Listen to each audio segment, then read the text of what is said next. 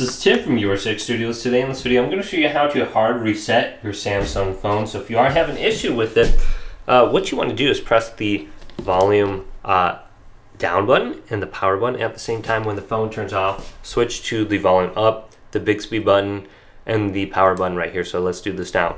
So I'm going to hold this button down, volume down, power button. When this turns off, I'm going to switch to the three buttons, up, Bixby, and power.